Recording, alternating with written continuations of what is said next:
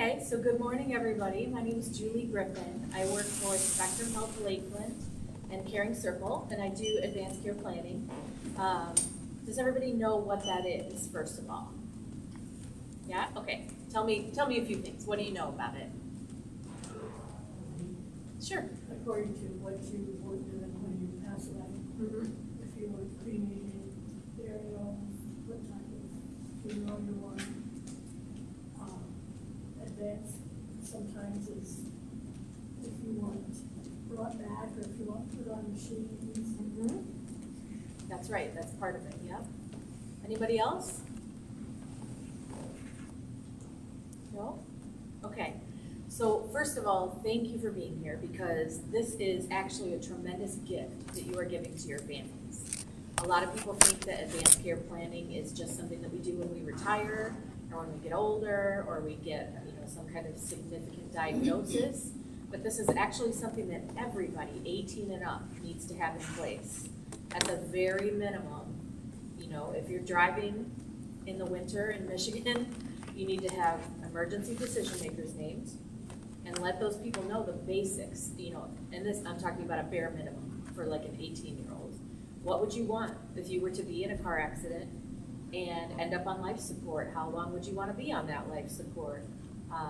This is giving peace of mind to your families. People tend to procrastinate on it because it can be an uncomfortable conversation. Actually, they almost always are beautiful conversations. But people think that they anticipate it being uncomfortable or sad to talk about. But really what you're doing is saving your family so much pain and grief and conflict when they can just be your voice in a situation like that, because you've shared your wishes. They don't have all that weight and doubt on them. Did I do the right thing? So thank you for being here. This is really a huge thing that you're doing for your families. So again, this is for all adults, 18 and up. I wish it was 16 when people started driving, but we're not there yet. So we're working with everybody in the community, 18 and up, to get these done. It's thinking about those future healthcare decisions. If you did have a sudden healthcare situation or an accident or an injury, what would be important to you in a situation like that? Who do you trust to make those decisions for you if you cannot speak for yourself? And that is the only time that these people come into play, when you cannot speak for yourself.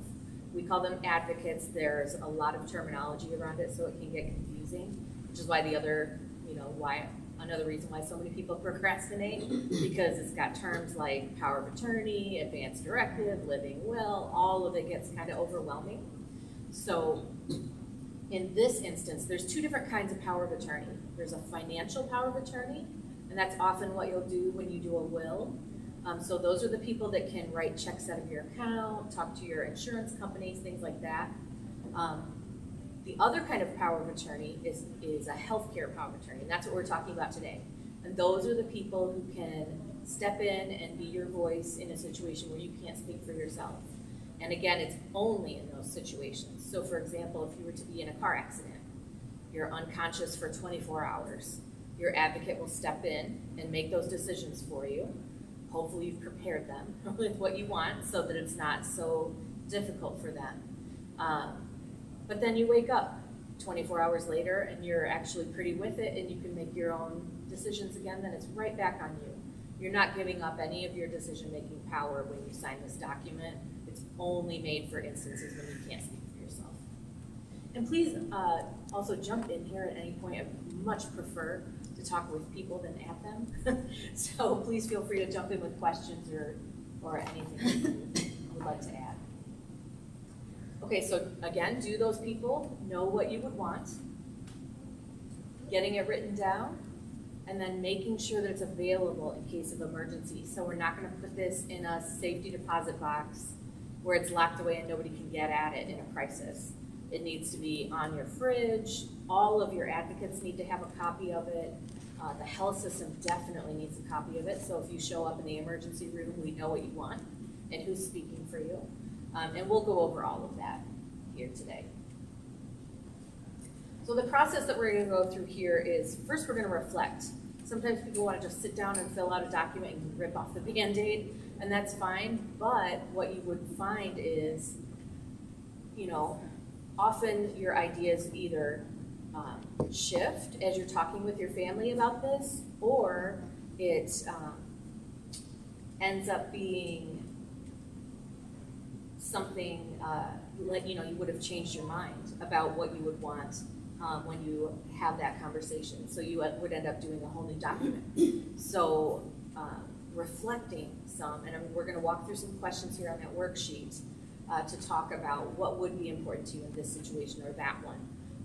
And we are going to talk about past experiences, all that kind of stuff, and that can change what you're thinking or help clarify it. So we're going to walk through the document at the end of this worksheet that you've got there, so that you can make sure that you're writing your ideas down when they're finalized. Okay, so then we're going to document it. I'll show you how to appoint a healthcare power of attorney, and then we're going to store it. And again, just make sure that everybody who needs access to it has it quickly. And then again, so this document, another reason people tend to procrastinate is because, I'm 60 now. How do I know what I'm going to want when I'm 80? And you don't. That's the real answer. Nobody knows what's going to happen. So these documents are not set in stone. You can and should change them throughout your lifetime. And we'll talk about some good times to update it, to look at it and review it, just some good points in your life when you would want to consider it. So we'll talk about that too. Okay, so choosing an advocate. Has anyone done this already? You have? Okay. And does the health system have it and all of that? I called the health system and I never took that place, and nobody ever called me back. Oh, okay. Well, I can help you out if we want to chat. But I mean, I did with a lawyer, with an elder care lawyer. Yeah, yep. And that's a valid way to do it as well. People do this with a lawyer too. That's a perfectly valid way to do it. I would say, just based on many documents that I see that come from lawyers, they tend to give all the permission in the world. This person can do this for me, this for me, this for me, but no guidance as to what you would want. So what we want is a document where your family can look at it and understand what your wishes are. So if you choose to get it done with a lawyer, that's perfectly fine. I would just say, please make sure that you're having that conversation with your family as well, so that they are actually prepared for what you would want, okay? So some things to consider when you're choosing an advocate. So they don't have to be family, actually. Our goal here, and this is another kind of difficult part about the conversation. People don't want to hurt each other's feelings. There's some people who think they should be the advocate because they're the spouse, or I have to choose my oldest child, then my middle child, then my youngest child. But really what we want is someone who can do the job well. It's not about who loves each other more. It's about who's going to be best in this role, because it's a hard role. They don't have to live close. As long as they're reachable by phone, they can speak for you. So if you've got a sister who lives states away, and she really is the best person to speak for you, absolutely you can use her, as long as she's reachable by phone. 1 is important, 3 is best. You can have as many as you want. I would say, and you may or may not have 3 people. At least try to get a backup if you can, because we've had the situations before where we just can't reach that first person. We had one person who was in the Caribbean on a cruise, and no one could reach them. So who's going to step in if that person can't be reached? Or the other part is, very often the person that you choose as your primary advocate, because in Michigan they go in order, that person is somebody that you spend a lot of time with, that you're really close with. So like a husband, a spouse, or a close friend, or a sister. So what happens if you're in an accident together? Then who's going to step in? So it's really important to have a backup if you can, or someone that we can reach until we can reach that first person again. So we talked about it not being who loves who more, but who's going to be good at this. Some qualities to look for in an advocate. And please make sure to include them in this conversation. We encourage everyone to definitely include your advocates. If they're spread out, across the country, you can do it by phone if you like. But even if they're not speaking for you, but they would be very involved in a situation, you know, that kind of situation for you, like getting informed all the time or being there, please include them as well and let them know what your wishes are and why. That takes a ton of pressure off of them. Okay, so first they have to be willing to accept the role. So in Michigan, they have to actually sign your document and say, I know that you have named me as your advocate and I accept that responsibility. Second, they need to be willing to talk with you about your goals and values. So my poor sister, I always use her as an example, but she, you know, is someone that I would normally choose because we're very close. And I trust her, but she cannot talk about this stuff. It's just too hard for her. Nothing bad's ever gonna happen, stop talking about it, you know? So we can't have a productive conversation about it, and I'm just gonna choose to have mercy on her because it's not within her comfort zone. Doesn't mean I don't love her, just means she's not a great fit as an advocate. So it needs to be someone who is willing to talk with you about your health. And, you know, so if this isn't the outcome that we're hoping for, then what do you want? What's important to you? So think about that personality trait, the most important part of this. So when you're naming your advocates, that is the legal part of the document. That's the only legal part of the document, is I trust these people to speak for me. All the rest of it is guidance for those people. Here's what I would want, here's what's important to me. They can override it. And they need that flexibility in case things go sideways and they have to adjust the plan. But that's why it's so crucial that it be someone that will follow your wishes, even if it's not something they would choose for you themselves. And I would ask them that directly. Don't just assume that they can do it. I always think of this woman who, I was doing a presentation like this, lots of people in the room, and she was so brave. She said, my husband told me for years that he did not want to receive CPR. Absolutely not. Do not give me CPR. Well, something happened at home. You know, his heart and breathing stopped. She said, I wasn't ready to let him go yet. I just couldn't do it. And so she called the ambulance, had them do CPR on him, and everything that could go wrong in CPR went wrong. Broken ribs, took him a long time to get there, so some brain damage. This poor woman. And now she has this memory. You know, she had to choose to take him off of life support in the end. And I thought she was so brave to share that, and that's a perfect example. Just makes me wonder, had someone asked her back before this happened, can you really do this? You know, and not that you want to be like, put somebody in a really uncomfortable spot, but you do want to ask them to really sit with that for a minute and think about, can I do it?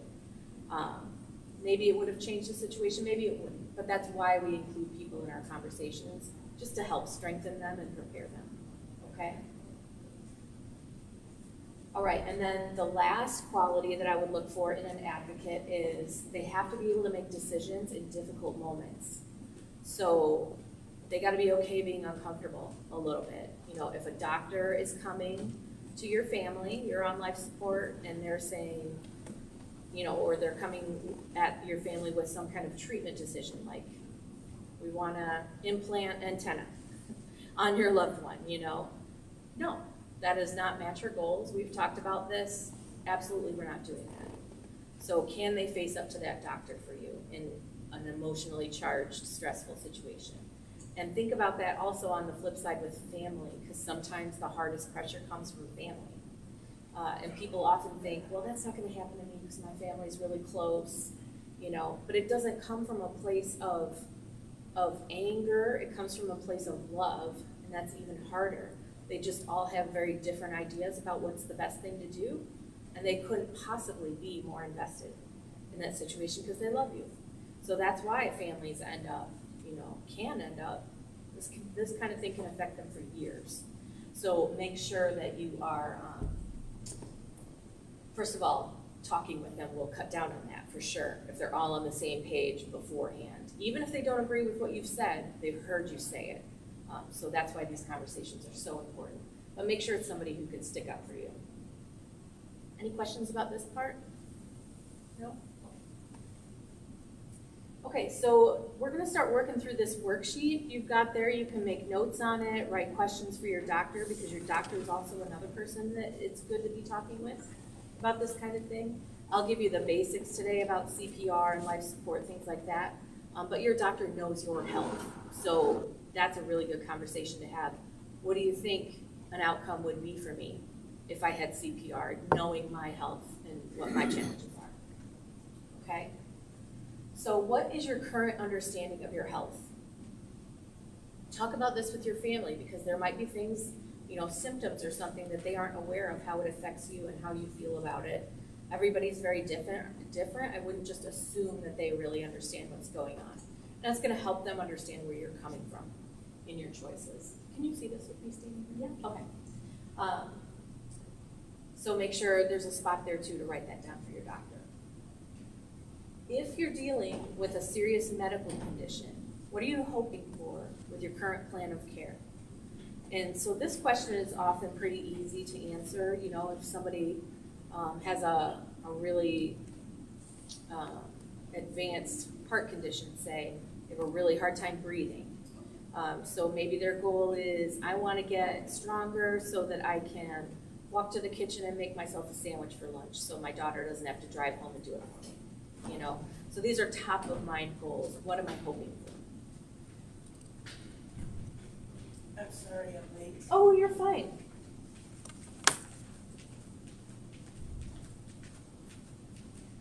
Okay, so the next question is a little more difficult here. It is, if those goals don't happen. Thanks. So if those goals and hopes don't come true, then what are you hoping for? And if you're talking with your family or helping someone else do this, really sit with that question for a little bit. It's going to take some silence, probably. I've encountered that in most conversations, because often people don't even allow themselves to consider that. They don't even want to think about an outcome that isn't what they're hoping for. But that's the really important stuff for your family to know. So, for example, some of the things that we hear come out of this question are, well, then I would want to be as comfortable as possible, or I would want to be at home. I would want to be alert and be able to talk with my family, and have it mean something. That's the kind of thing that your family would need to know, because by the time you reach this point, they might be speaking for you. So make sure that they understand what would be important to you in your life at that point. Being pain-free is a big one too. I didn't mention that. Okay, the next question is values, wishes, and living well. So what is important to you in your life? Some of the things that we hear come out of this are independence. This question is on a regular good day, not a lottery winning day, a regular good day. Who would you talk to? Who would you be around? What would you be doing? That sounds like kind of a floofy question for this conversation, but what it does is give your family quality of life guideposts that they can bounce treatment decisions against. Because the healthcare industry, although we are trying to change it, it's a slow-moving beast. And you may have experienced this yourselves if you've had an illness in the past, but something happens. Doctors come to you and say, blah, blah, blah, blah, blah, blah, blah, a whole bunch of medical information that's overwhelming. Wait, I don't understand, tell me more. Blah, blah, blah, blah, blah, more overwhelming medical information. When you're already stressed and emotional, So what we're trying to do here, not that we're not going to pay attention to that clinical information, of course we are, but we want to get a very basic quality of life measure.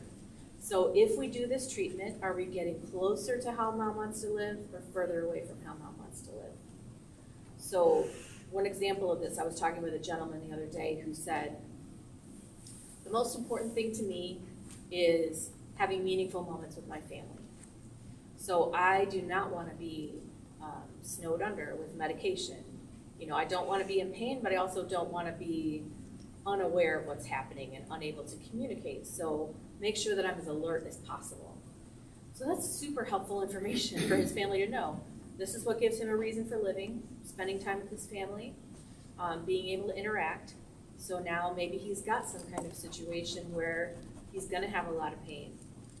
Now his family knows to ask, you know, how much is this gonna affect him, his alertness? Well, a lot. Okay, that's not getting us closer to how he wants to live. Are there any other options we can explore? It gives them a useful tool for how to decide things for you. Does that make sense? Okay.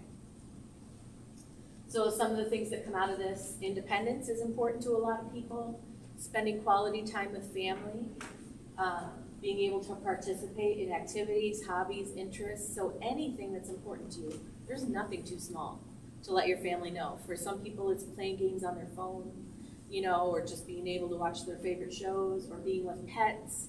Being outside is a big one. So anything like that. Okay, so next question, personal, and again, feel free to jump in here anytime. So personal, cultural, and spiritual beliefs. Do you have any kind of faith-related needs? What would you want if you were nearing the end of life? Is there anyone you would want called? Is there anything in particular that you would want said or done? Anything that would be comforting to you. And if you're not a religious person, that's absolutely fine. There are still things that feed you, and you know what makes your life worth living. So anything that's comforting to you, there is nothing too small for your family to know about this. So do you have any personal, cultural, or spiritual beliefs? What are those? Are there any that your healthcare team would need to know? Some religions, for example, don't allow blood transfusions. So that's something that you would definitely need to have on your document. Anything like that. What kind of support would you want? Music is another big one. I just wrote that down. Oh, did you? I did. Yeah, that's a big one for a lot of people. And again, anything else? Fresh air is a big one for people too. And what brings you comfort? Do you like to have a tea when you're not feeling well? What makes you feel a little better? What do you do to comfort yourself? Sometimes it's having a favorite movie on in the background, or a favorite album, or being able to sit by the window and just look out the window. Anything like that is going to help your family understand. It's going to help them help you at a time when they're feeling kind of helpless. Does that make sense? Like, well, I'm feeling helpless. I don't know how to take care of mom. Oh, but I remember she loves that, you know, Celtic CD, help with that. Anything like that. Okay, so the next one, this is the treatment decision that everybody needs to consider, 18 and up. So say something has happened, like a car accident. You're on life support, so you're on a ventilator, which is the tube that goes down your throat and helps breathe for you. That's what we've been seeing all over the news for the last year and a half. You know, IVs, all of it. Machines are helping keep you alive. Doctors think there's very little chance, so they've run all of their tests, they've done everything they can do. They come to your family and they say, we think there's very little chance. For example, less than 5%, they may or may not use a percentage, that's just for an example, that she's going to recover the ability to know who she is or who she's with. So not able to interact meaningfully with people around her. Are there any questions about that situation?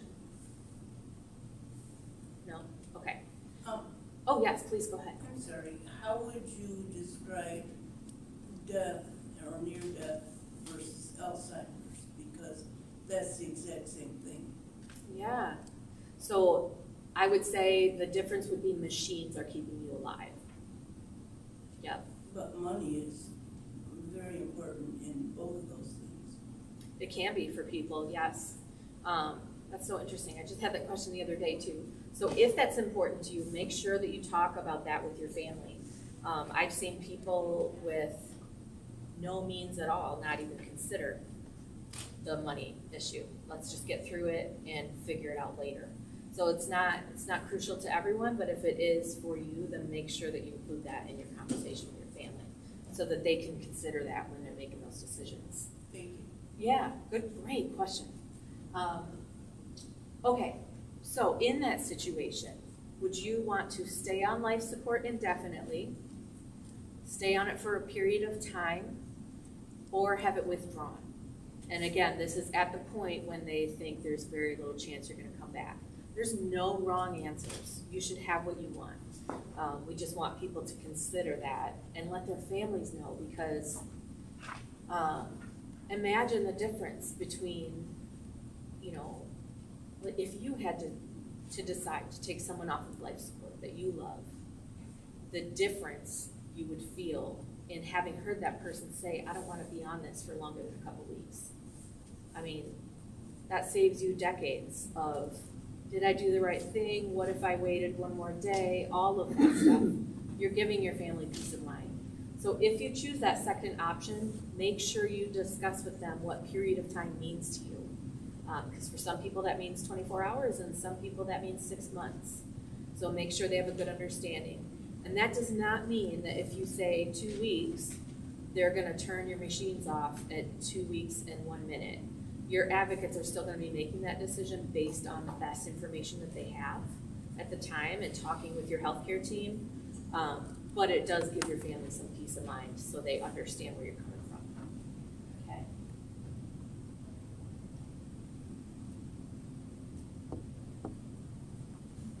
Keep forgetting to click my way through. Okay. So next question.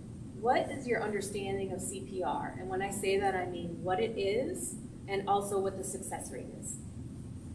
Anybody? I'm sorry, I didn't hear the whole thing. Oh, sure. So CPR, what do you know about it? And when I say that, I mean what it is and also what the success rate is. Anybody? Well, I only have one question on that point. Mm-hmm. And it's the wording of, even like the cards here, and I love this place with all my heart, but it's always the wording of everything is, would you like to be resuscitated? Mm-hmm. Well, of course I would. But then there's the prolongation of life. Mm-hmm. It's two different things. Mhm. So I don't understand. Do I check, no, I don't want to be resuscitated, and then write in that I have nobody to say that I don't want to be prolonged? Okay, so you mean if you don't have an advocate, what do you need to write down? Correct. Okay, yeah, so we'll cover that. Okay, thank you. Good question. So CPR, cardiopulmonary resuscitation, is chest compressions. They might use the paddles on you, you know, the shock paddles. Medication, maybe they need to inject you with something that'll to try to help get your heart or breathing started again. And then also breathing for you. So it's all of those things together. You can't pick or choose. I'm fine with chest compressions. I don't want to be on a vent. So you're signing up for the whole ball of wax when you sign up for it. There are no wrong answers at all. You should have exactly what feels right for you. But there's some basic information that a lot of people don't know. There's a lot of misinformation about CPR because of shows like Grey's Anatomy and ER. You know, you're gonna have CPR, you're gonna wake up and be friends with George Clooney. It's all gonna be magical, you know. George Clooney. So the actual success rates of CPR for everybody from babies to elderly people is about 18 to 25% of people will receive CPR and go on to leave the hospital, live for any period of time. 18 to 25%. So that depends on a lot of things. For example, where were you when you had it? Were you at home and it took them a little while to get to you? Were you in the hospital next to a crash cart and a team of doctors who know how to use it? You know, clear advantage there, right? Are you older, or do you have chronic illnesses? You know, for example, diabetes, kidney failure, heart disease, lung disease, things like that where your body is already a little weaker, can affect the success rates of CPR. I am not saying any of this to try to scare you. Again, you should have what you want. So the main things to know about it are when they're pushing on your chest, they're trying to physically move your heart, okay? So you've died, your heart or breathing has stopped. They're trying to physically move your heart, so that takes a lot of pressure through your rib cage there, so it almost always breaks ribs. There's a lot of that. Brain damage if you're without oxygen for any period of time. And you almost always end up on a ventilator because it's traumatic to your body. So you are almost always in ICU on a ventilator after CPR. And that's where your life support question that we just talked about would come into play. So if you do receive CPR and it's not nothing's working, they still don't think they're going to be able to bring you back, that's when your advocates can step in and say, this is enough now. But those are the main things to know about it. And again, I don't say that to try to scare you. If there's a little 99-year-old lady who knows that it's going to break her ribs, likely, but she might need to know that she tried every chance she could when she, in order to leave this world with peace of mind. That's her right. Everyone should have what they want. There's no wrong answers. We just want people to know that because there's so little information out there about it. Did that answer your question? My question? Yeah. Oh, it's such a vast question that, yes, it did, thank you. Okay, good. If you have any more, just let me know. So the choices with CPR. Oh, and here's okay, I forgot about this one. So this is the chart. This is only for people with chronic illnesses. So the people I discussed who have, advanced diabetes, heart failure, lung disease. So this is the success rates for people with chronic illnesses. So people with serious illness who get CPR and live, 15 out of 100 will leave the hospital and live for 4 months. People who are living in the community, so people who are living at home who also have chronic illnesses. So that's 5 out of 100 may leave the hospital and live up to a year.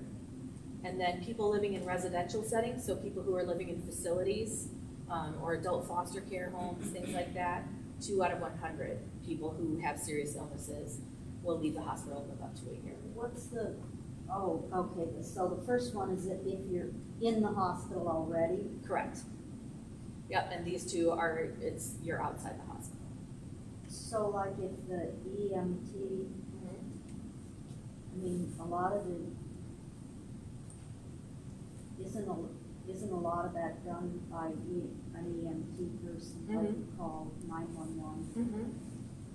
Yes, so if you decide that you don't want it, you have to have something called a do not resuscitate order. Yeah. And they have to be holding that in their hands in order to not give you CPR, okay? So like around here, at least, they give you this thing that you're supposed to put on your refrigerator or something, so they know where that's going to be. Correct, yes. So this is what it looks like, and everything you need to do this is in that pink packet. Only fill this out if you don't want to receive CPR, okay? Other than that, you don't need it. But so this has to be signed by 2 witnesses and your doctor, okay? Copies work fine. Whenever we have somebody complete one of these, we give them a ton of copies just to keep in convenient places, like your purse, your glove box, things like that. If you don't want to worry about having these papers, there's a little postcard in there. You can also get a medical bracelet. It just has to have certain pieces of information on it for them to honor it. Okay, and so all of these documents, your advance directive and this, if you decide that, will go in this pink folder on your fridge. You can tape it or use a magnet. And if you don't want it on your fridge, if you just don't want to look at it all the time, that's fine. These are obnoxious on purpose so they can find them quickly. There's a removable sticker in there as well. So this won't damage your fridge. It says, first responders, we have advance directives. And then you just write down where you keep them and make it something easy, like the cabinet behind you, or mine says freezer because I keep mine in my freezer. So you can use this instead. Any questions about CPR? Yeah. When you wear that bracelet, what does it do for your tan lines? It would leave you a tan line for sure. You're always I've thinking. never had that question before. That was good. All right. And also in your packets, so this information sheet is in your packet. If you need it to talk it over with your family and decide what you want to do. So here's all the facts about if you do attempt CPR and if you do not attempt CPR, what that looks like. And then that graph is on the back.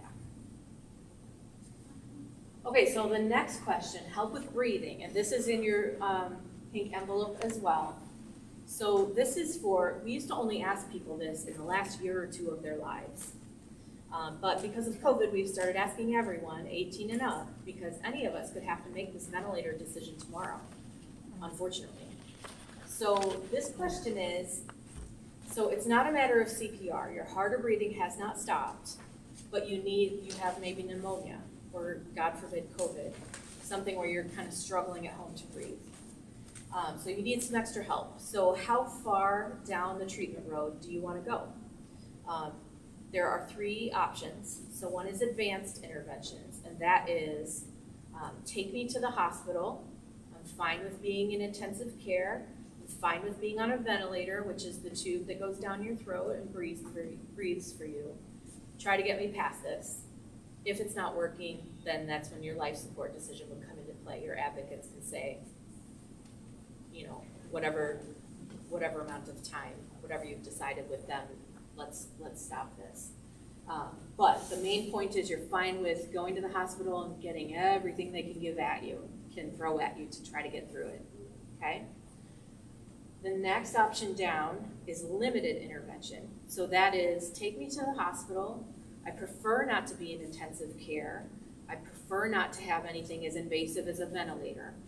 But I'm fine with, you know, for example, a tight-fitting mask. Does everybody know what a CPAP machine is? Sometimes people use it when they have sleeping issues. So it's similar to that. It's the hospital version. It's just a tight-fitting mask that would, you know, do positive pressure to help you breathe. So take me to the hospital, keep me out of ICU. I'm fine with, you know, a tight-fitting mask, but I don't want anything as invasive as a ventilator. And then the last one is comfort care. So this is, I really just want to stay at home where I'm comfortable, but bring people in to help me. So these first 2 are curative, you know, like I'm trying to get through and past this. This last one is focused on quality of life and staying as comfortable as you can. So that might be home care or hospice coming into your home. Maybe you have oxygen to help you breathe. Maybe they give you some medication for anxiety, because that can cause a lot of anxiety when you can't breathe. So those are the 3 options. Are there any questions about that? I mean, in situations I've been involved with, people move from one to another rather than just baby or sick. Is that often the case? It can be, yes. So again, this is your guidance for your advocates. They're going to be making the decisions based on what the healthcare team is telling them, but you hopefully have talked to them ahead of time and you've said, my preference is to not be in ICU. I don't want to be on a vent, just for example. So your family can be aiming towards that. Can we manage this at this level? You know, but you would be, so if you're conscious, this decision is for you. You know, you're able to give them your choices about what you want. If you're not conscious, then your family would be making that decision. So on that ventilator, that goes back to the chart where you had about 15 people that are in the hospital. With chronic illnesses was the chart. Yeah, yeah. Not everybody, just chronic illnesses. So what's the percentage of people that are put on a ventilator that eventually get off that ventilator and live? You know, walking in? Yeah, that's a good question. We used to try to keep a number when we were presenting this, but everyone is affected so differently by COVID that we didn't feel like we could have an accurate number to give people. So, you know, that also depends on the same things with like CPR. Do you already have chronic illnesses? How old are you? You know, I mean, anything like else. the doctors will, I mean, they're gonna have conversation and say like, okay, you know, people your mom's age, blah, blah, blah, chances. I mean, they're gonna give you some guidance also, right? Absolutely, yeah. So this is you telling your family and your healthcare team, here's what my preferences are. And then you've got to trust your family to keep you as close to your goals as possible. Regardless of what the doctor says. Exactly. Yeah, and a doctor, And that's so, yeah, that's why they need to be strong enough to say, she doesn't want that, you know, or she does want it. Why can't we have it? Let's get her on a bed, whatever the situation is. Oh, great, okay, thanks. Okay, any other questions about that one? No? Okay. Yep, so this is what we just discussed because you actually asked me the question. So there's not a solid number available for survival on a ventilator because it affects people so differently. And again, you know, advanced age, frailty, or other health factors can decrease your chances. And it requires hospitalization. I think now they are allowing one visitor in the hospital except for COVID. But in the beginning of the pandemic, this was a big factor because people could not have family with them, you know, so thinking this through ahead of time, you know, how long do you want to be on a ventilator in the hospital when you can't have your loved ones with you, things like that. these things that are there, aren't they the same COVID or not COVID? Mm-hmm. These Yeah. points? Yep. Okay.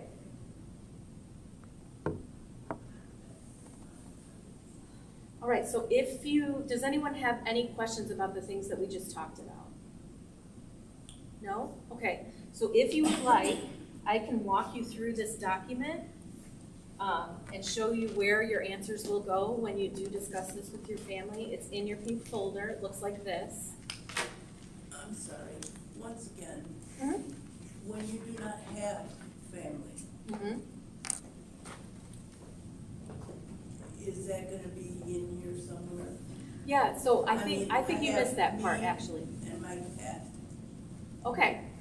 I think you came in after we talked about advocates, so. I'm sorry. No, that's totally fine. I was just reminding myself. So advocates do not have to be family. They do not have to live close. As long as they're reachable by phone, they can speak for you. So if you have good friends or a pastor or a neighbor, anyone in your life that you're close with or you think would be a good advocate, they can absolutely do that for you. I hate to sound like a curmudgeon, but You're not. I really don't have a whole lot of people that, it's just not there. Well, that's it. common. Yeah. It's gonna be more common the older we get. Mm-hmm. Yeah.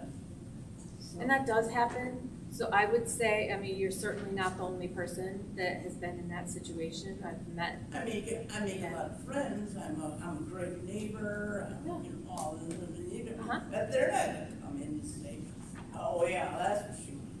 You don't think so? Okay. Not anyone that you're close with? No. Okay. Well, then it's even more important, I would say, to have a document. Not to make this kind of decision, Okay. you know, I do apologize, Oh, but you do apologize. one of the instincts of people are to help people right away. Now, that's resuscitation. Mm-hmm. So I have a problem with the two words. Resuscitation. Anybody can be resuscitated. Almost 99.9%. The prolongation of life is what I'm concerned about. Mm-hmm.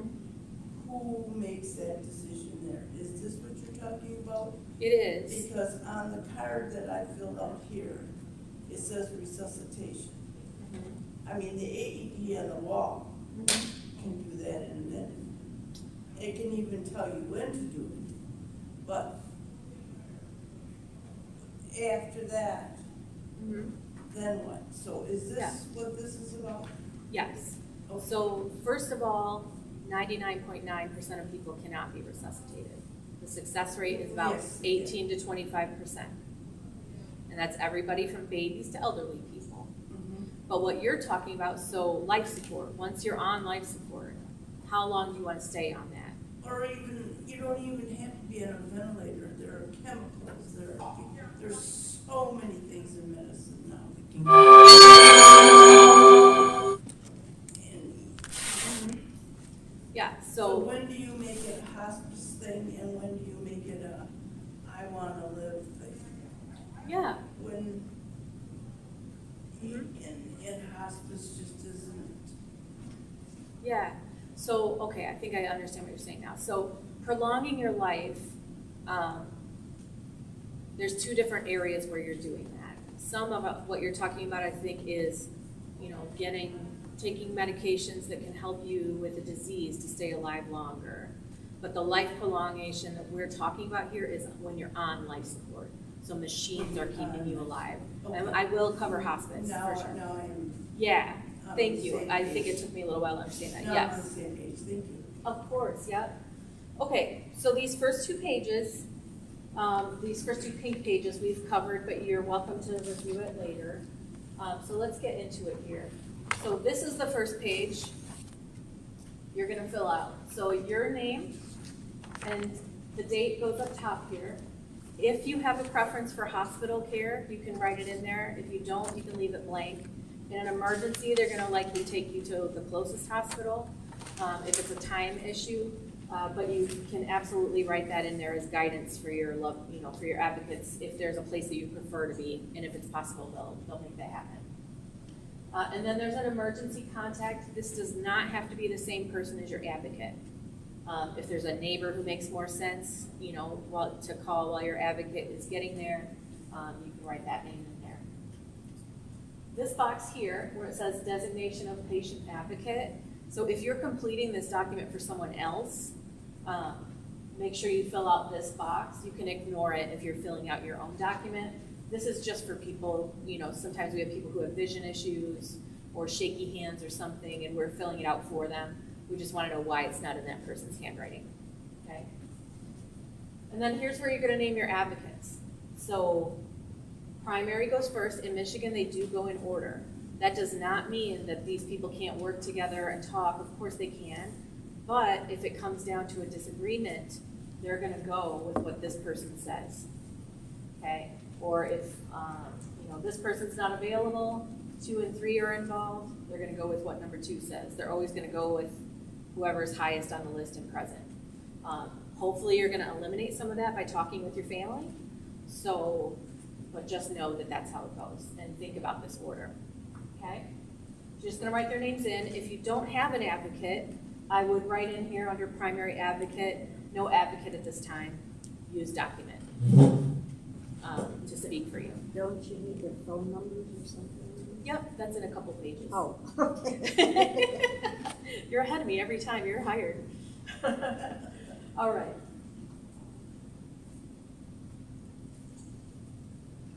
This is just for your patient advocate to read. In Michigan, they have to sign acceptance, remember, and say, yes, I know what you named me and I'll do this. So that's just for them to read over so they know what they're signing up for. There's also an information sheet in your packet. So this has advanced care planning on the front, what it is, if you want to take it home and talk with your family or your advocates. And then on the back side, there's a patient advocate guide. So you can use this when you're saying, I'd like to name you as my advocate, here's what it's about. So you're welcome to use that. If you move, when you do this, and then say 2 years from now you move, even within the state of Michigan, you're going to want to, that's another time to update all this stuff. Yeah. Major life events, for sure. Yep, and so Michigan, this document will work anywhere in Michigan. And Michigan tends to have more stringent laws around it. Ours requires 2 witnesses. So ours tends to work in most states. If you spend a lot of time though, like if you winter in Arizona or Florida, it might be worth doing a document there as well. and getting that into your health system, just if, you know, if you spend a lot of time in another state or if you move to another state, you might as well just make sure you have it.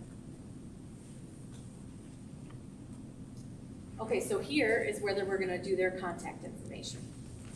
And they are, so your name and date of birth goes up top here, just in case the pages ever get separated. And then they're gonna fill in their information in the same order that you named them up front. So this is your primary, they're gonna fill out this box so we know how to get a hold of them. And they're also gonna sign and say, yes, I'll do this for you. These dates don't have to match, because advocates can be spread out all over the place. And I also would not wait, so if you have a daughter who lives in the area who's gonna speak for you, you can get her signature pretty easily, but you're not gonna see this advocate until Christmas. There's a lot of winter driving in between there. So make sure and get this in, and then once you get their signature, you can update it, just to make sure that you're covered. Because they can also sign even as they're walking into the emergency room to help you. They can sign at any time, okay? And also, so if you do have advocates that are spread out all over the place, copies work just as well as the original, so you can just make a copy of this page and mail it to 2 different people. They sign it, send it back, and then you just combine them into your document, okay?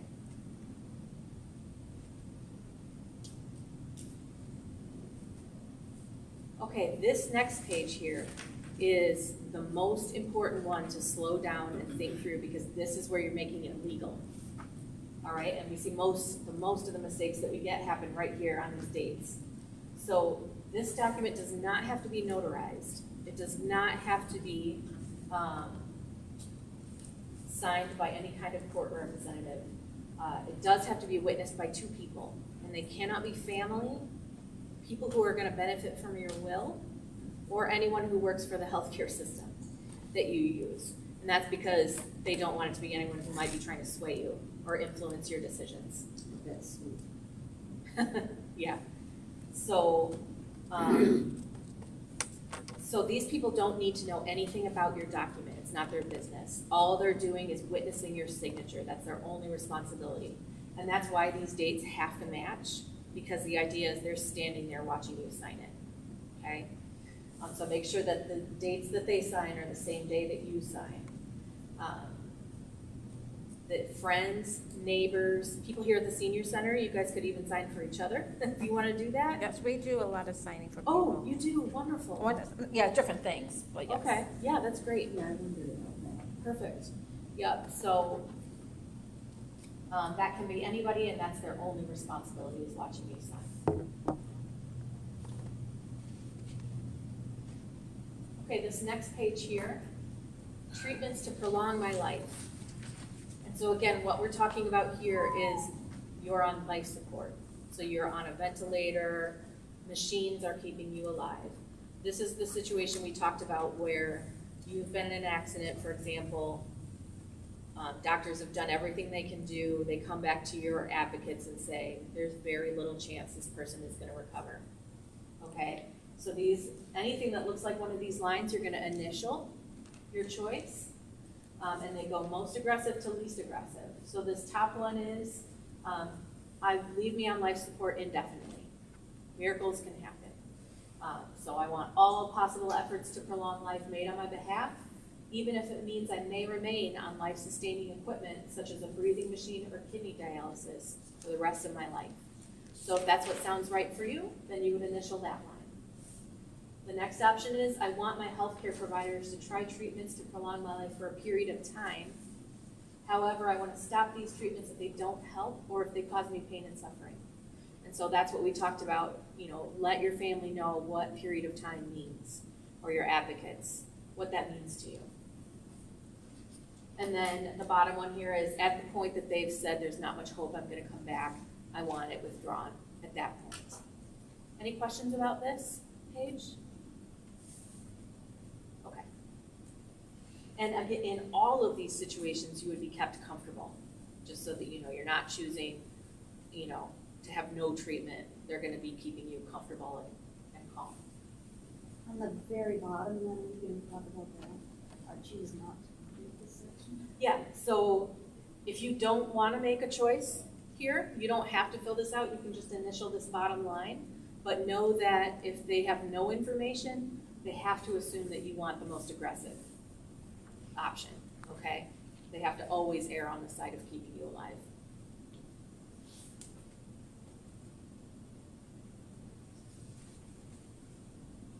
Okay, next page here is CPR. So this is what we just talked about. And the options are, if my heart or breathing stops, I want CPR in all cases. There's a middle option here. I want CPR unless my healthcare provider has determined that I have any of the following: an injury or illness that cannot be cured and I'm dying, no reasonable chance of surviving if my heart or breathing stops, or little chance of surviving long term if my heart or breathing stops and it would be hard and painful for me to recover from CPR. And then the bottom one is, I do not want CPR, but instead want to allow natural death. And that's the point where you would need a do not resuscitate order. So the thing to know about this middle one, remember, unless they are holding this do not resuscitate form or they see a bracelet on you, they have to give you CPR. So this is guidance for your healthcare team and for your advocates. Hey, if it looks like, if you know I have a terminal illness or that it's not likely I'm gonna make it, because your advocates can tell them, stop. But remember, so if this happens at home and you don't have one of those two things in place, a do not resuscitate order or a bracelet, you're very likely gonna receive CPR. But this can state your preference. Any questions about that? I do have a question. Mm-hmm. So you take your completed forms to the doctor, to your primary care, and they scan that in. So when EMT, what's the process? Yeah, so we get it into your chart, or you will at your doctor's office. Mm-hmm. I can help you with that if you want.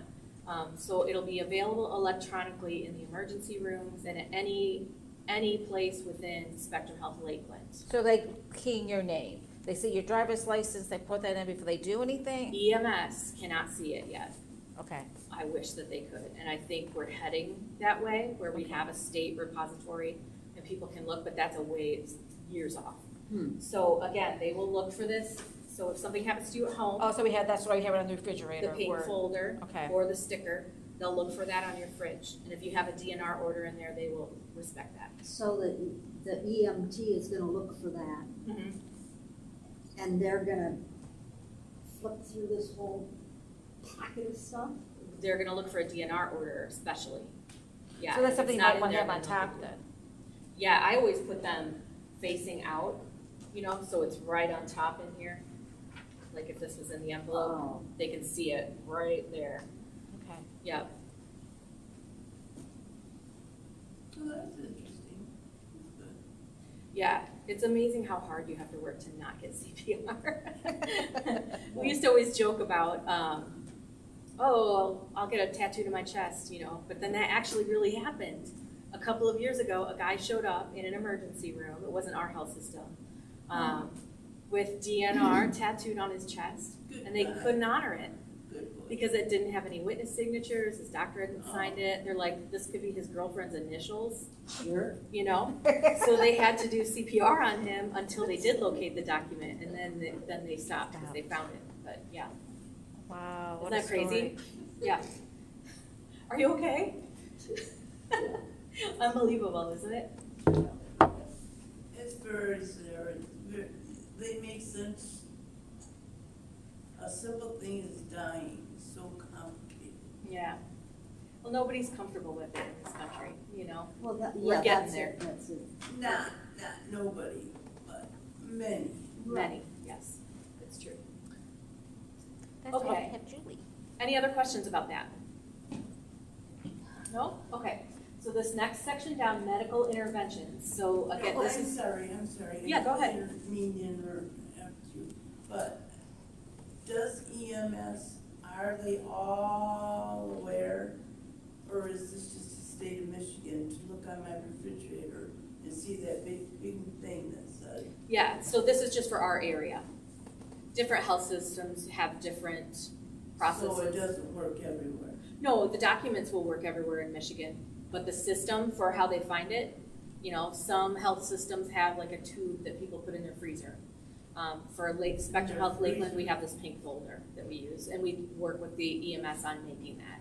Like, what are you comfortable checking for while you're in a hurry? Because they don't have time to be digging through papers. No. But they're like, yeah, we could look on somebody's fridge real quick. The Yeah. thing that EMS does is go directly to the person. Yeah, but they will look on your fridge for They're this. trained. They helped us design this. Did they? Oh, Yeah. good. Mm-hmm. Good, that's neat to know. Yeah, yep. Because they don't like, my gosh, when we were working on designing this, I talked to a guy who had been on first responder for years. Yes. And he said, every time I drive past this one house, it just kills me, even though it's been like decades. He went to this house, someone, their heart or breathing had stopped. They started doing CPR on this person, and then their family came out of the bedroom. I don't know why they were in the bedroom, but said, stop, stop, stop. She doesn't want it. She doesn't want CPR, and he feels horrible about that. They don't want to give people treatment that they don't want, but they have to do it if they don't have Yeah, the the information or the documentation. tools, So yeah, it's, And so the bottom line was, he looked at the refrigerator and made a decision. no, their advocates were there. They had advocate paperwork. Oh, I see. Yeah, good question. Any other questions? Okay, so this bottom section here is what we talked about. So your heart or breathing hasn't stopped, but you need some extra help with breathing. How far down the treatment road do you want to go? So again, this top one is advanced interventions, which is basically take me to the hospital. I'm fine with being in ICU. I'm okay with being on a ventilator, that tube that goes down my throat. Give me everything you've got. And then if it's not working, then your life support decision will come into play, where you've told your family, I've been on life support for a couple of weeks, I don't want to be on longer. The next one down here is limited. So I'm fine with going to the hospital, but I prefer not to be in ICU, and I don't want anything as invasive as a vent.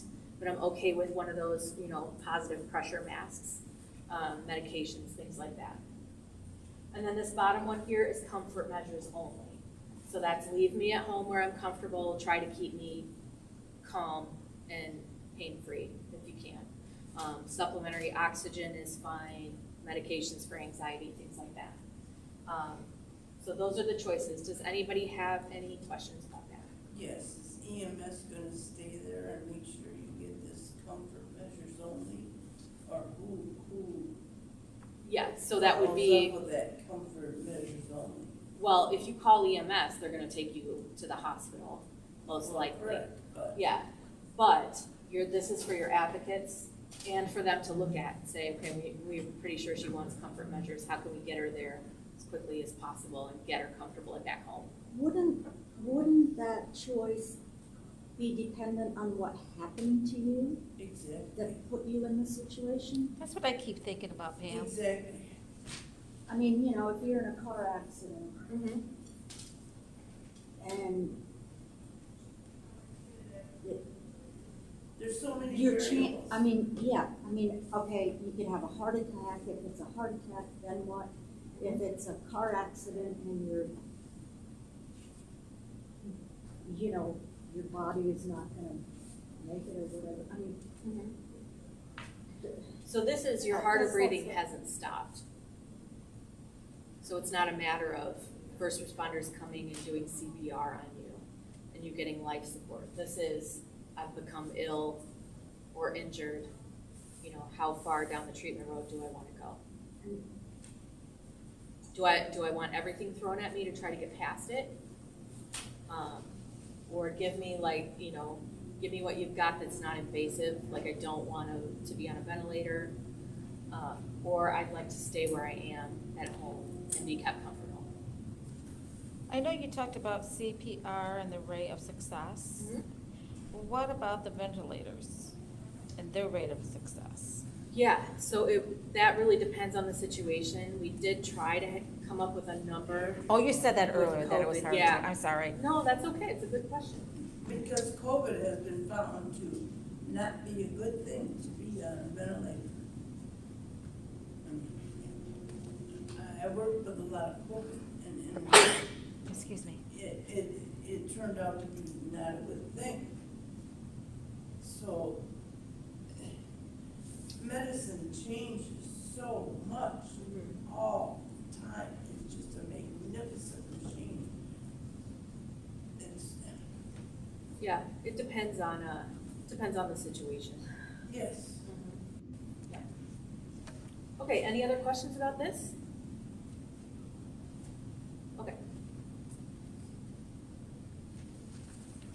Okay, this is the page about what's meaningful to you.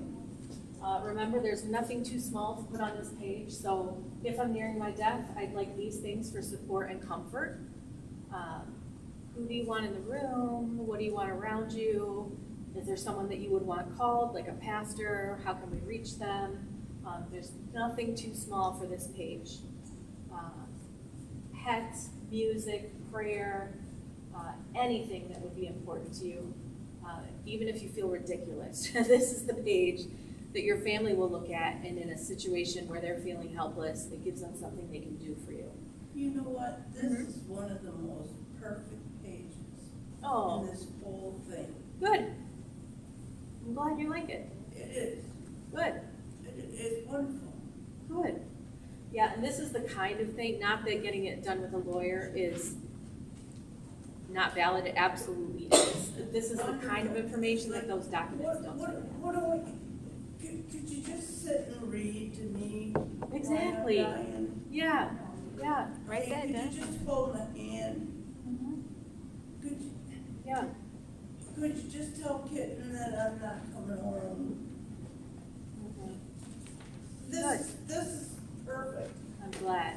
You Good. should gold frame this one. Okay. It's got your stamp of approval. Yes, so nothing too small, and I'll give you an example. So we had a patient once with hospice whose, she was intubated. She was tired of being intubated. She wanted to go home and have it removed and die a peaceful death. So we took her home from the hospital to her house, and she was going to be extubated at home, have the vent withdrawn. And her family, all of their holidays, all of their happy moments, they always had this lasagna that she made, right? And everybody loved this lasagna.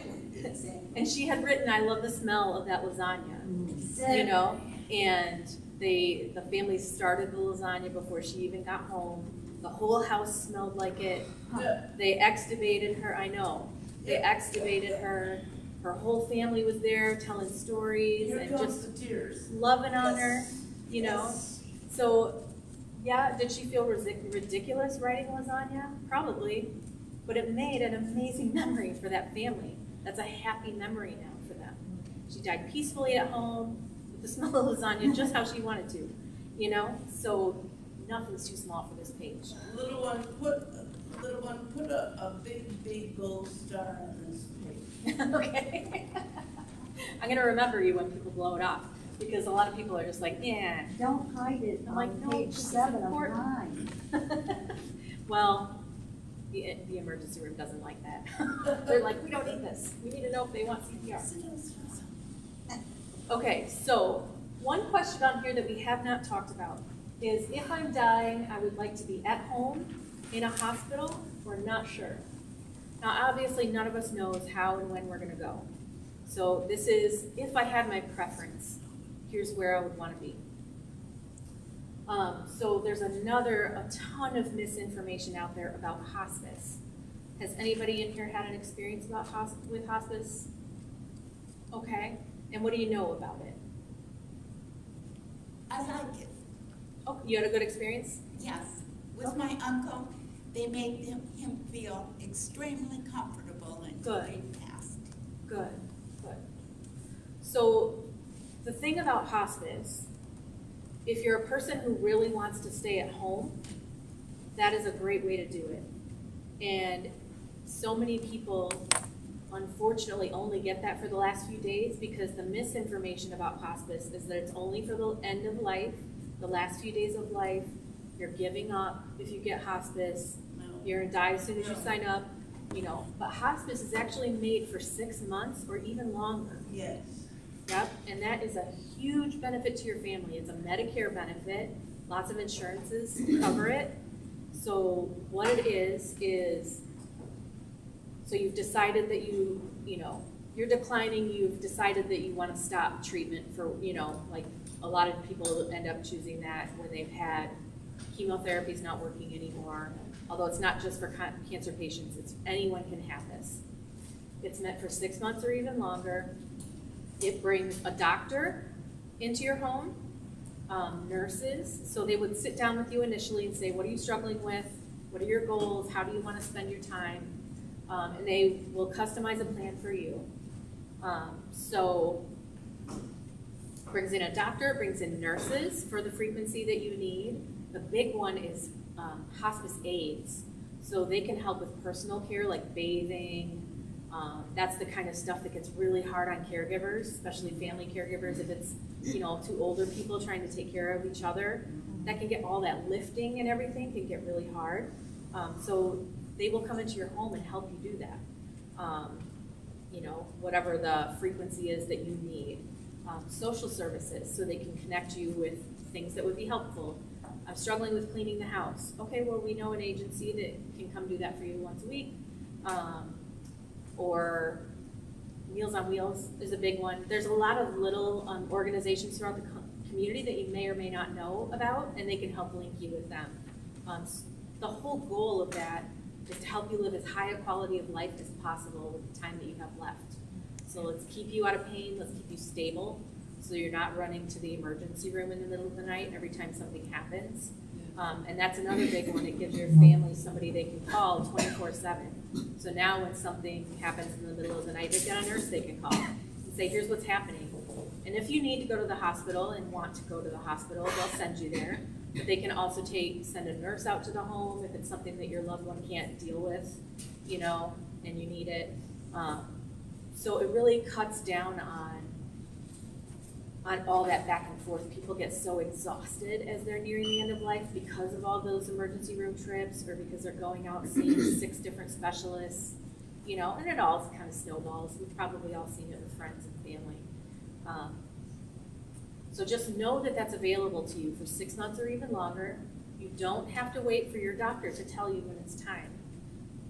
We would work with your doctor, but you can call yourself and say, listen, I'm just starting to struggle at home.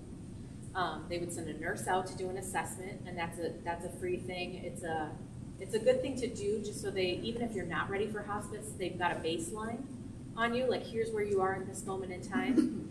Maybe you're not ready for hospice, but in 3 months you're struggling even more. Now we know where you were, we can show that you're declining and that you would qualify for hospice. That's wonderful. Yeah. Another important part of hospice is the aftercare. Yes, thank you. You're so right. Grief counseling is also Yes. offered to families. Yes. The standard is 13 months, but people can be with us as long as they want to be with us. But it provides your family some real support after you pass. Because that's one of the things I've tried to get people to understand, because they want to wait until those last couple days. Yes. And then, they're transferring this person by ambulance, and I'm a pastor, so Oh, you it's are. like, what's going to happen, if they had done this Right. weeks or months ago. But the thing that oftentimes will get them to go ahead and do it is to say, look, this is going to be real good care for you after mom dies. Yeah. Because Yeah. of that, you're gonna get the help also. Right. And we so often, I think it was last time I looked, it was like 40% of people that get hospice care get it only for the last few days of life, which is so sad. And we always hear, oh, I wish I would have known about this sooner, Yes. But doctors are human beings, and all of their training is in fixing you. Can be a really hard thing for a doctor to say, I can't fix you anymore. Well, that's the oath they take. Yeah, so I wouldn't count on a doctor to tell you when it's time. Absolutely ask them. That's a great conversation to have with them. But you can call yourself. And the other nice thing about it is, and there's all different kinds of hospices, and you can and should interview them and see which one you think is the best fit for you. So there's all different kinds. Sometimes people think it's just one big national organization, but there's many, many, many different companies. There's not-for-profits and there's for-profits. All of them are different. Generally, I would say the not-for-profit hospices tend to take their dollars, you know, anything that they've earned, donations that come in, and put it right back into services. So they can tend to have something, you know, extra services, like, so I work for a nonprofit. We offer massage therapy, pet therapy, we honor veterans, you know, all these other, and some extra grief services. So make sure that you're asking them what kind of extras they have outside of what Medicare requires. Because everybody has to have the 13 months of grief. And, you know, so sometimes the for-profits will stick to that because that's what they're required to do, but there's not necessarily any extra. And that's not for all of them, but, you know, ask the questions. So the one, and another thing to ask about, so I work for a not-for-profit, and sometimes we meet people, all the time we meet people, who are not quite ready for hospice, but they're still struggling. So there are some other non-hospice services that are also available. So you're not quite ready for hospice, but we're not gonna just leave you struggling. You know, there's a step back from hospice, which is palliative care, and that is pain and symptom management. So that's we would work with your doctor. That's sort of an extra level of just making sure that you're comfortable and stable, trying to keep you stable, because it's those trips, constant trips to the doctors and to the hospital that just wear a person down. So sometimes what happens is people get on hospice, and then we call it graduating. They actually stabilize because they're not doing all those trips to specialists and all that exhausting stuff anymore. Then they graduate from hospice. They don't need it anymore. But that doesn't mean they don't need any help, you know? So then they would just slide right back into palliative care. Will help keep your symptoms managed. Then if you start to decline again, you can slide right back into hospice. And then there's another level before palliative care, so that is house calls. And that's for people who are struggling to get to the doctor. Maybe it's a transportation issue, or it's just, it takes 3 people and 5 carts to get out of the house with all the equipment that you need. So that provides a primary care doctor who comes to your home. And then one extra level before that is transitions, and that's for people who are, that's a free service. They are starting to struggle with serious illness and the decisions that they might have to face. So they can help with things like, you know, applying for Medicaid, I don't know what I'm doing, or I just can't keep up with my house anymore. Help me find somebody who can clean my house, you know, and kind of guide you on that path as you're starting to have to make those decisions. So the nice thing about that is you don't have to know where you fit, but also you're not going to get left high and dry if you don't qualify for one. You just slide back into the level of care that you need, and then if you need more, you slide right back. So as you're interviewing hospices, I would ask them what other kinds of services they have like that. Any questions? No, that was very, very, very informative. Thank you. Good. Yeah, you're welcome. Okay, so that's that page, and we're almost done, I promise. Organ donation. So again, if you don't want to fill this page out, you certainly don't have to. You can just initial this down here.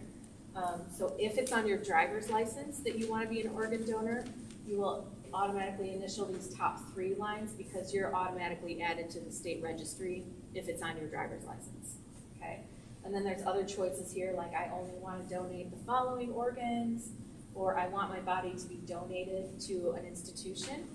So if that's the case, for a lot of people around here, it's either U of M or Michigan State, they want to donate their body. You actually have to set that up with that institution ahead of time. So call the medical school. They will interview you and see if you're a good fit, and if you are, then they will send you what you need to keep with your papers. It's usually a little postcard or something that they give, so that the medical team knows to call them right away. I would, if you are a person who has, who really does not want to be on life support, or you've chosen to immediately withdraw life support if it's not working, consider this if you want to be an organ donor, because they may have to leave you on life support for a little bit longer in order to make that happen. So So just consider it. So does that make a difference then on how you, and what I choose for like the ventilator or life support?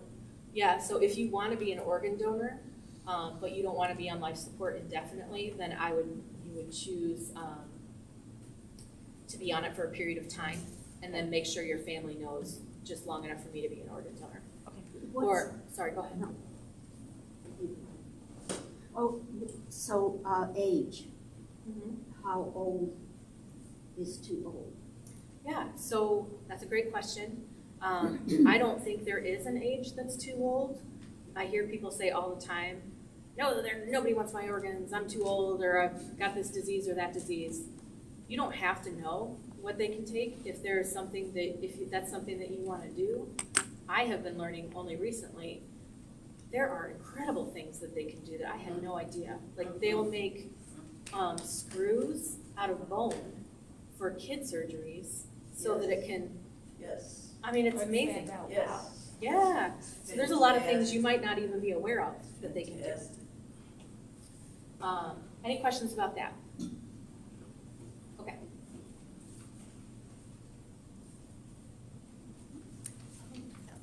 Okay, this page. So again, you don't have to fill it out if you don't want to, but this is whether or not you would accept an autopsy under what circumstances.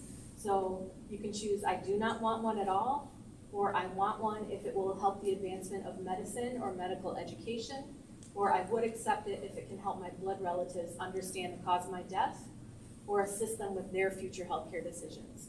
So sometimes people will choose this one because they have a genetic disease and their family can learn about their own disease through this autopsy, or if there's, if it happens suddenly and your family needs to know what happened for their peace of mind, that might be another reason. So these are all things to consider. Burial and cremation, I know you were asking. Those are the two choices here. So most of the funeral, well, all the funeral planning happens with funeral homes, but you can make that basic preference known here. And then if you have it prearranged with a funeral home, you can just fill in their information there, and then they'll know who to call. And if you intend to do that but don't have it done yet, you can always fill that in later. Because remember, this is not the legal part of the document, this is the guidance for your advocates. Okay? This down here, this health information exchange is free, it's optional, but we would need your permission to do it. So it's a network of hospitals throughout Michigan that shares these documents. So and not every hospital is on it, but if you were traveling in Traverse City, say, and something happens, and their hospital is on the network, they would be able to see your document because we have shared it, but we need your permission to do that. So again, totally optional, but it's just a little extra coverage. Okay, so this page, you can write your main doctors down here if you want to, you don't have to. This is just for you to review every once in a while. Remember we talked about how you can update this document at any time. So keep a list of the places that you've given it to so that if you do update it, you can get them a new copy if you've changed any of your preferences. But these are just some good places to think about keeping it. So definitely all of your advocates need a copy. And I would say even give it to people who are not speaking for you if they would be heavily involved. Because again, remember, if they've heard your wishes ahead of time, even if they don't agree with it, they've heard you say it. So anybody who might be involved, if you have a pastor who might be very involved in this, it's a great idea to give them this copy, especially because they're probably coaching your family through some hard stuff. So them knowing your preferences is going to be really helpful to them. Your doctor, so you can take this completed document to your doctor's office and ask them to add it to your medical record, or you can call me and I've got cards up here that you can take and I can do that for you. But that way it's visible in all of the emergency rooms and also any doctor's office within Spectrum Health Lakeland. And then they might stop asking you. Hopefully they're asking you everywhere you go if you have one of these. Your attorney, if that's important to you, in the glove box is a good one, and then in your pink folder on the fridge. And then these are just some good times to review it down below here. So every decade, we can change a lot in 10 years, so just look it over, make sure it still matches what you want. Anytime there's the death of a loved one, And that's gonna be important to talk with your family about as well in this conversation. What experiences have you had in the past with people that you've known and loved that have been injured or have passed? Share that with your family because it helps them understand where you're coming from. That kind of thing shapes what we might or might not want for ourselves. So it can really, really help them understand your treatment decisions. So anytime that someone in your life dies, it's a good time to look at it. It might have changed your mind about what you want. Anytime there's a major life event like a move or a divorce, make sure your advocates are how you want them. Anything like that. So a new diagnosis, if you've been diagnosed with a serious health condition, is a good time to look at it. And then if you've had a significant decline, those are all just really good times to review it and make sure it still matches your goals. Okay, any questions? Oh, this is the do not resuscitate order. So this is the form that you'll need. It's in your folder. Only fill it out if you don't want to receive CPR. But they will also need this at the health system, and this also requires 2 witnesses. So if you have chosen not to receive CPR, get this witnessed at the same time to save yourself having to find another set of people. Go ahead. See, this is the one that I have a very, very, very big problem with. Okay. The wording of it. Do not resuscitate. I mean, the instinct of almost everyone in the world is to try and resuscitate. Mm-hmm. This needs to be put, you know, I don't know how many deaths you've seen, but I've seen a lot. And it's a very scary time, and they don't know, and yes, resuscitate. But the prolongation is the question, not the resuscitate part. And that's why Because everybody comes to resuscitate you. They come to help you. And then after that, into the court. Then what? And that's what you described so adequately with your presentation. It was beautiful. It was good. Beautiful. Good. But the resuscitate part,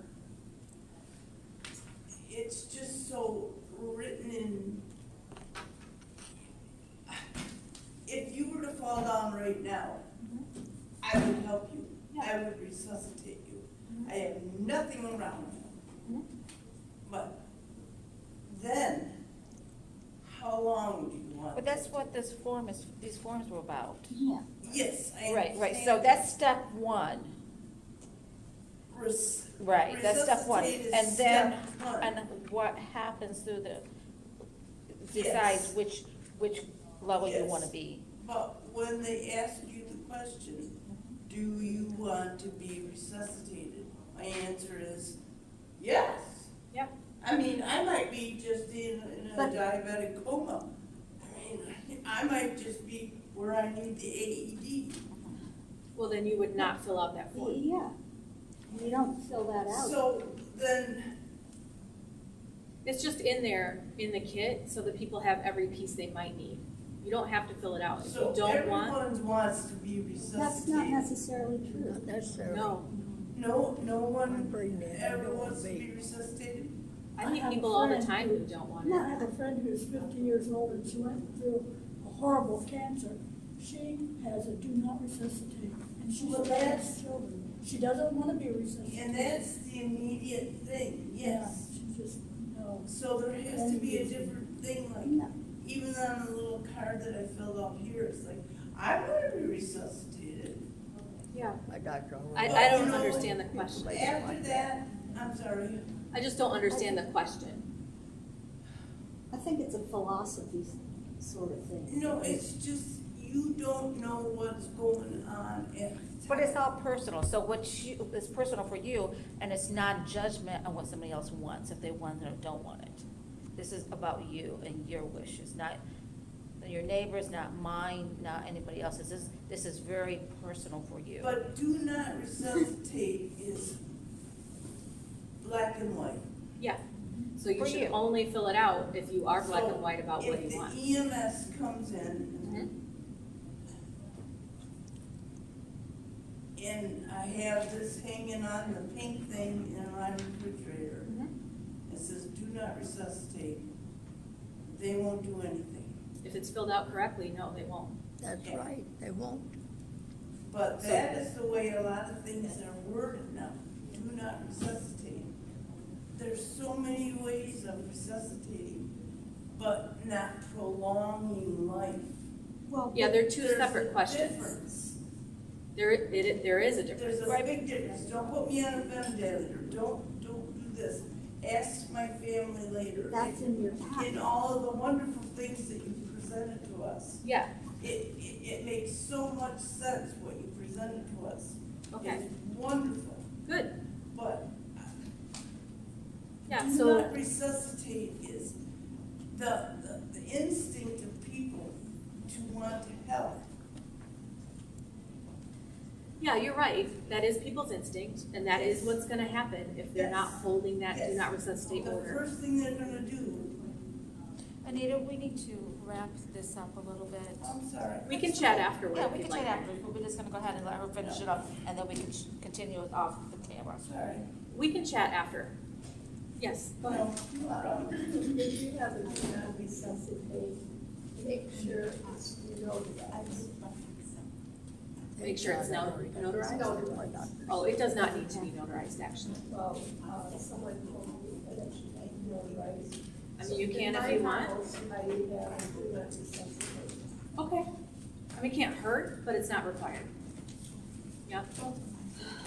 Okay, any other questions? Oh, and so these dates, again, have to match your signatures. You're gonna fill up this side if you're filling this out for yourself. This is only signature of legal representative. This side is only if, you know, like if someone has lost the capacity and is filling it out for someone, a power of attorney or something like that. So these dates have to match. This one, your doctor has to sign it. This date does not have to match, because even the state knows that doctors are possible to get on the list, okay? And then again, there's that postcard for how to get a bracelet.